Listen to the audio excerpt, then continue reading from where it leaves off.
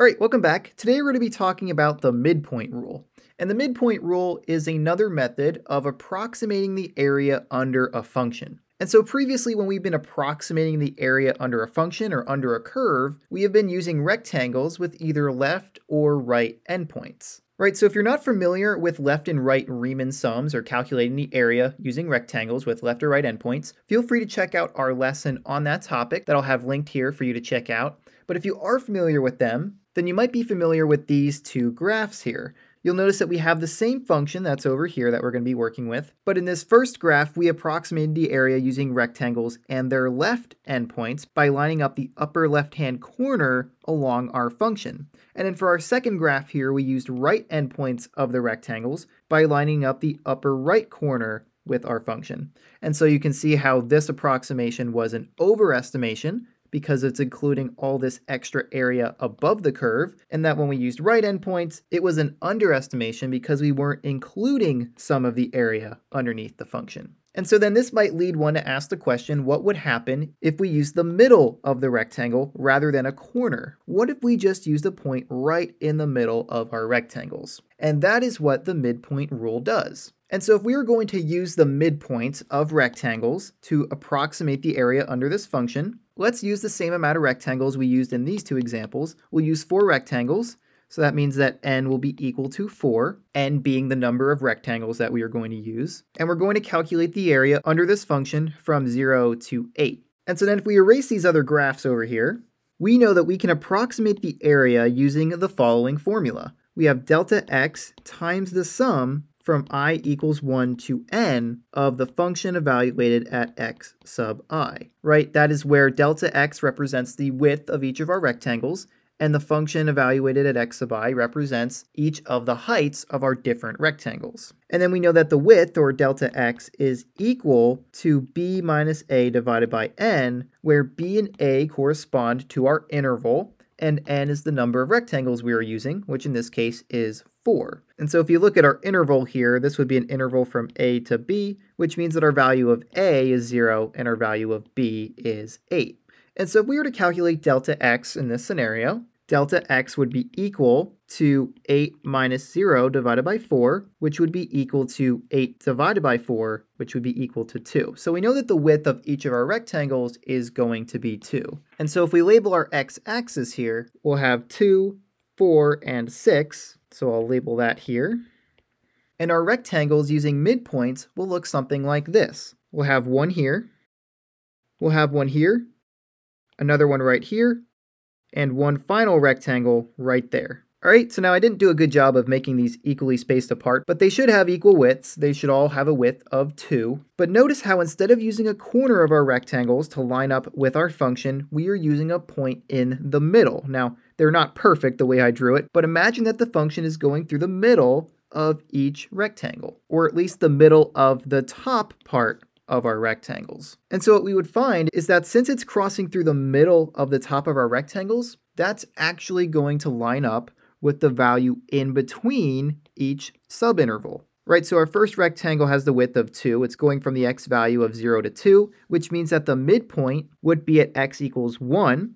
And then for our next rectangle, it would be going from 2 to 4, which means that middle point would be 3. And then the midpoint of our next rectangle would be at 5. And then for our last one, it would be at 7. Right, and that would line up with each of our points here.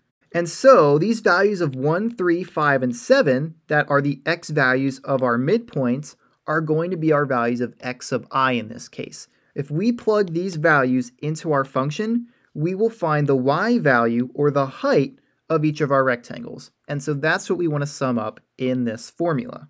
And so if we use our value of delta x, and we use these values of x sub I that we just found, then we'll have that the area is equal to 2 times the sum of these values of 1, 3, 5, and 7 plugged into our function 64 minus x squared. And so we'll have f of 1 plus f of 3 plus f of 5 plus f of 7. And so if we were to plug each of these values into our function, we'll do them one by one here. This will be equal to 2 times 1 plugged into our function. 64 minus 1 squared will be 64 minus 1, and so that is equal to 63.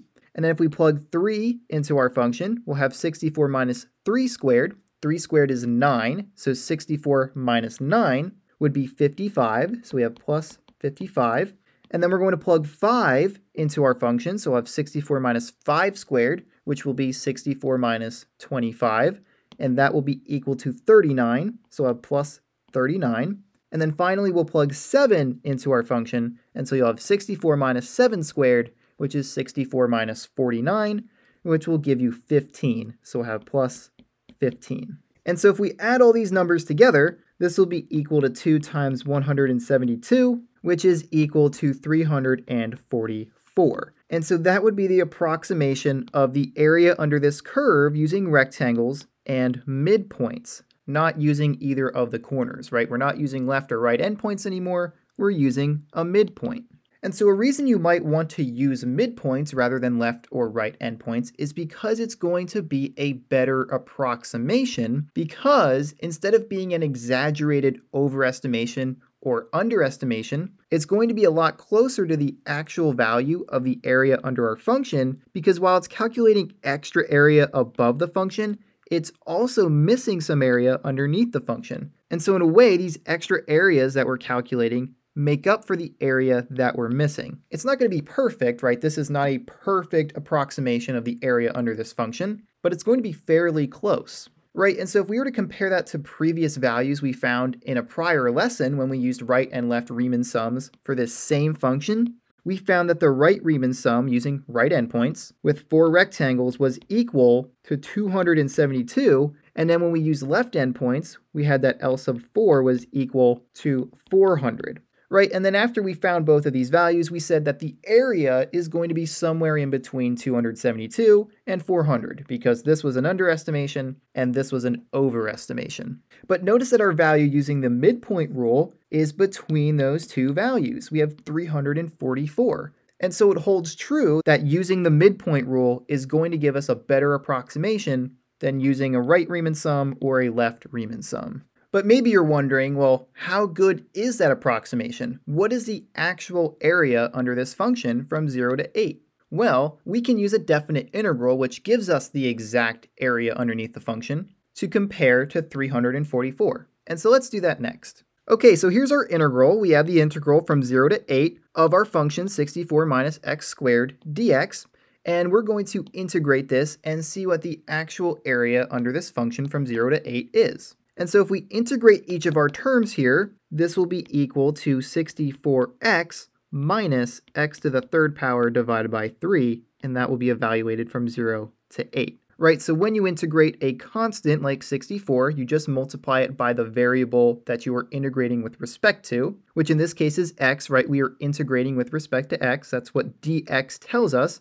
And so we multiplied 64 by x. And then when we integrate x squared, we use the power rule for integration, which tells us to add 1 to our exponent, so we have x cubed, and then we divide by that new exponent of 3. Okay, and so then we're going to evaluate this antiderivative from 0 to 8, and so we'll start by plugging in 8, and if we do that, this will be equal to 64 times 8 minus 8 to the third power divided by 3, and then we will subtract plugging 0 into this antiderivative.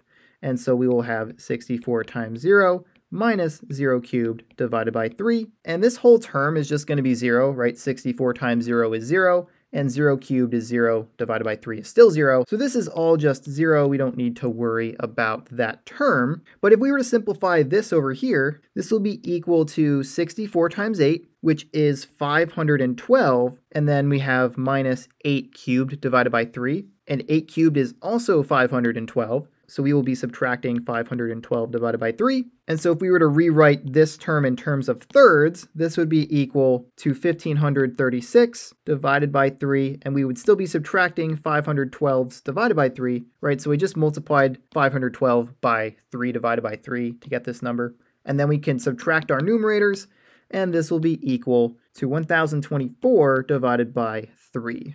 And so if you were to plug this into your calculator and get the decimal value, you would find that this is equal to 341.3 repeating. And so this is the actual area underneath this function from 0 to 8. And remember that when we used the midpoint rule, we found that the area was equal to 344. And so look at how close these two values are. This is the actual area, and this is what we found using the midpoint rule. It's only about 3 off. Compare that to the right or left Riemann sums, where we were off by way more than just 3, right? We had 272 and 400 as our other approximations. Those are a bit of a ways off from 341.3 repeating. And so the midpoint rule is definitely a better approximation of the area under the curve. And so to really make sure that we understand how to use the midpoint rule, let's look at one more example for this video. All right, so here's our example. We have approximate the area under the function f of x equals x cubed plus 1 from 0 to 12 using 3 rectangles and the midpoint rule.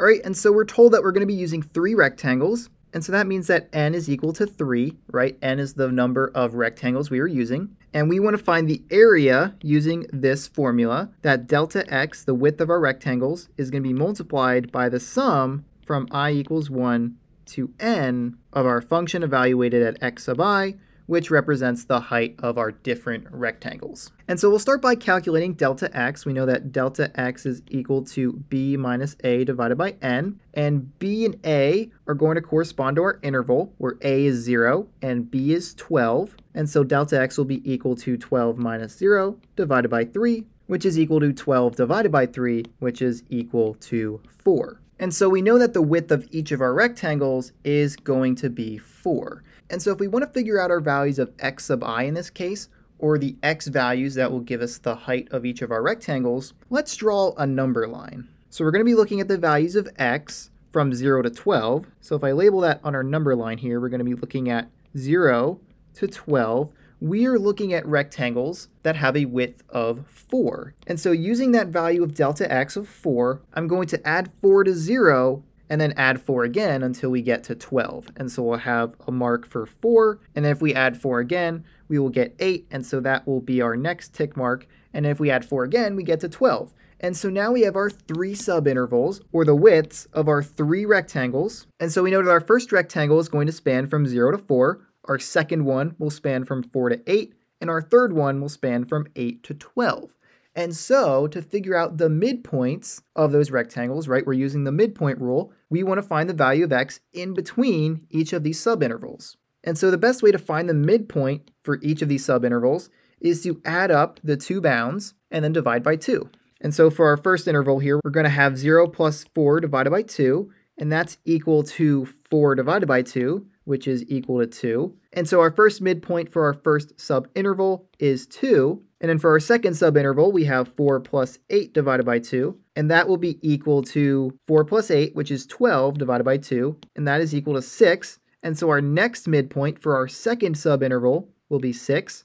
And then for our last subinterval, we're going to add 8 and 12 and divide by 2. So we'll have 8 plus 12 divided by 2.